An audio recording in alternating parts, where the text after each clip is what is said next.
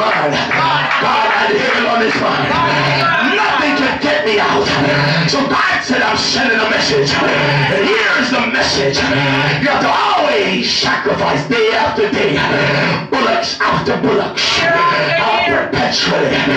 Year after year. It doesn't matter what you do. You have to always sacrifice bullocks. Every day the priest would come up and he would sacrifice another. They had daily sacrifices.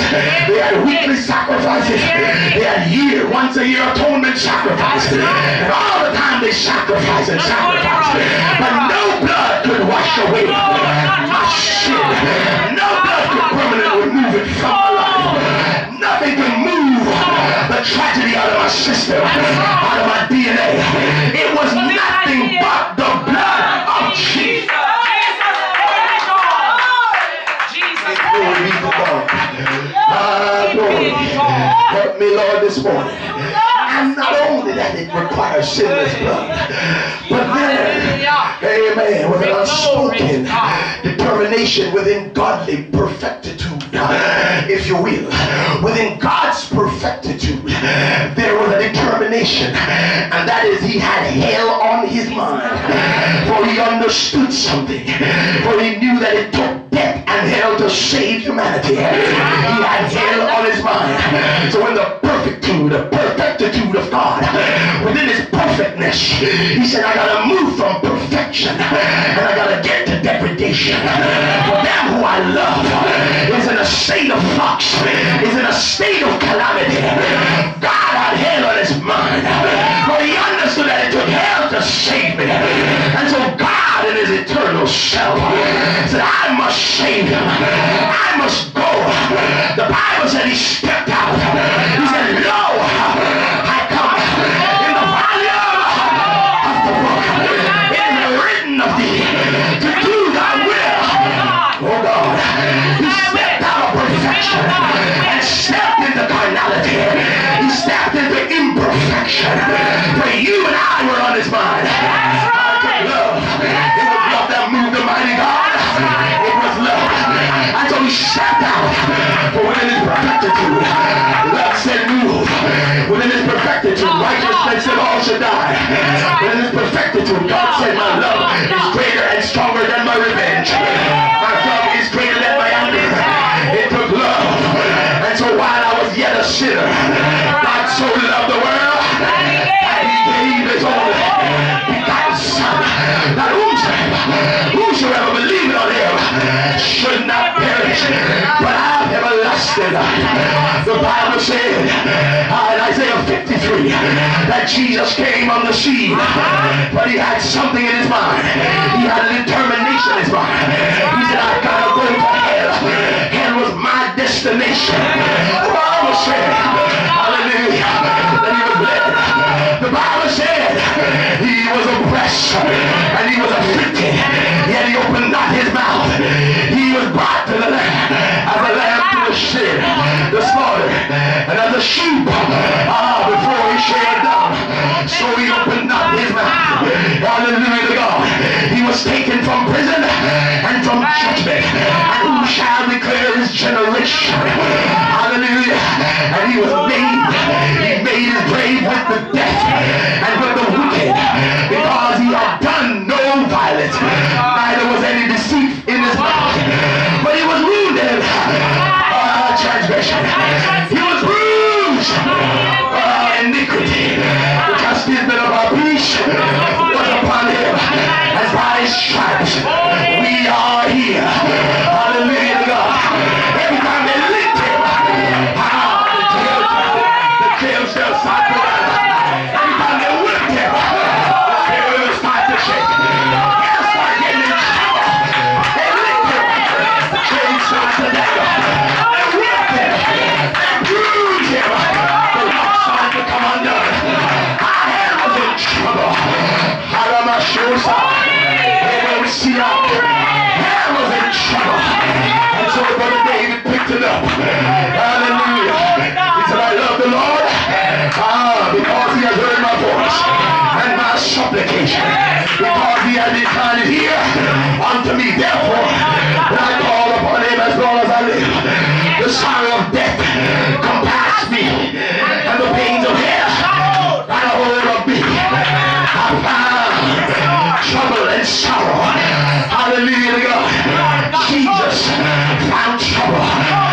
Jesus, Luke picked it up. Brother Luke said he was on the cross. And he cried out, oh my God, Father, I commend my spirit to thee. Another side picked it up and said, Eloi, lama sabachthani. My God, why have thou forsaken me? And I said, it pleased God to bruise him. It was the perfect sacrifice.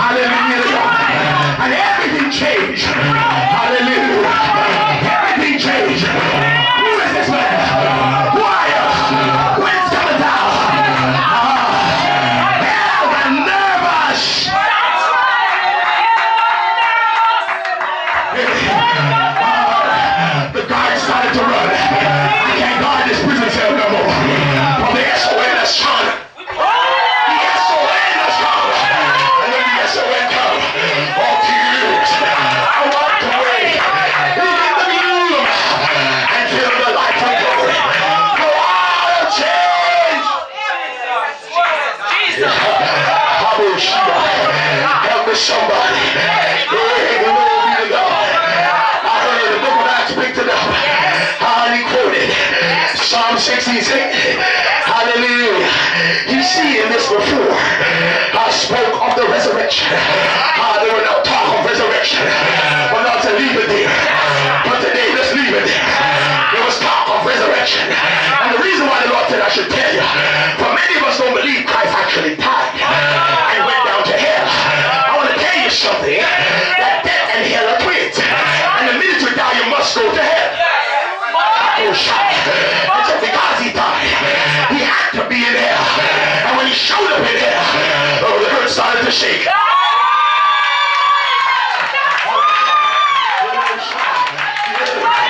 centurion said, what is this? This man is something special. The sun said, I'm not shining. The sun said, I won't shine. Refuse to shine. The earth is shaking. Hell is in trouble. It's love that moved the mighty God. It was love. It was love that moved him. It was love that determined the action. From the foundation of the world, he determined that I was going to deliver Adam. He had determined in his heart that he was going down to hell. Hell was on his mind. For 5,000 years, and you've never gotten the message that the end was always on his mind. He determined that he was going to hell. The devil's kingdom was going to get crushed. As a matter of fact, he told us, he said, you shall bite my heel, but I shall crush your head. Hell, watch out. Hell, you're in trouble.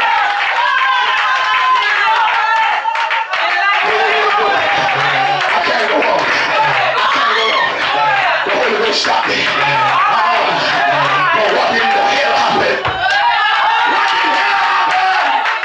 I can't reveal it yet. I can't reveal it. But something happened in hell. Let me share this with you. Head was upside down. I heard a cry from way down in the days of Noah, from the antediluvian world. I heard souls say, remember me. Remember me. Don't leave me to suffer down in this place. This place has been nothing but torment. I heard the cry of souls down in the grave, but the SON was shining.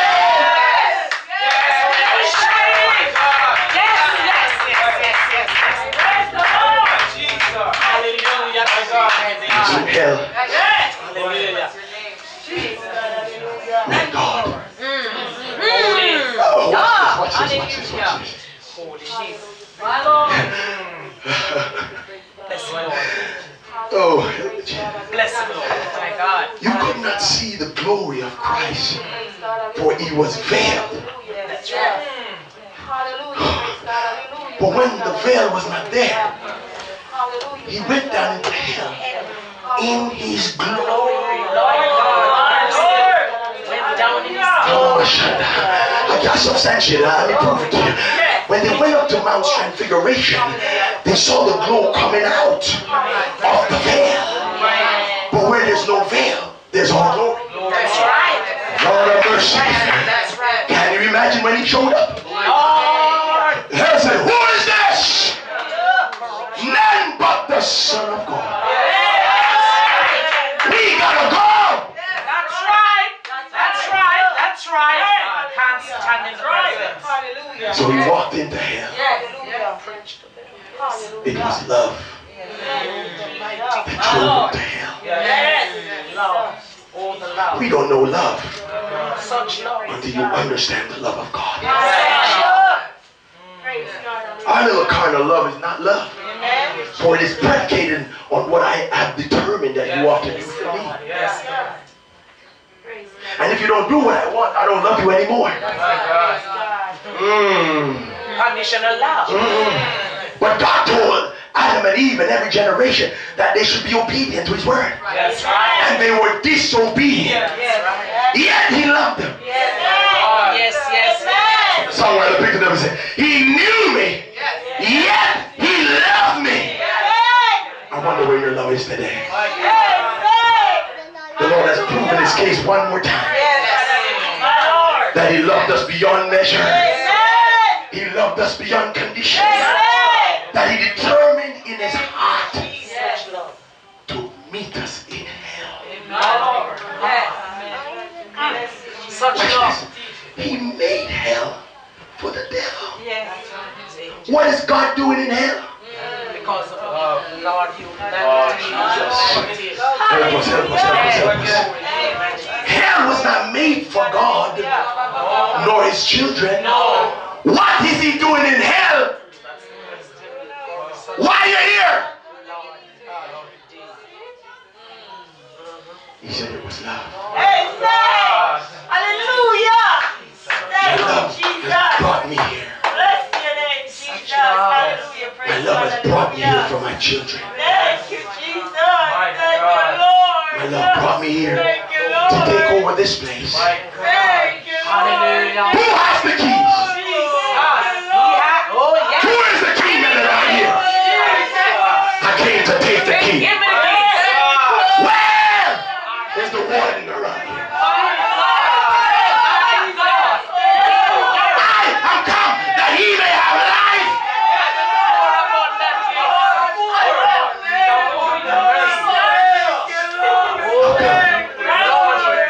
The Holy Ghost has come to deliver you.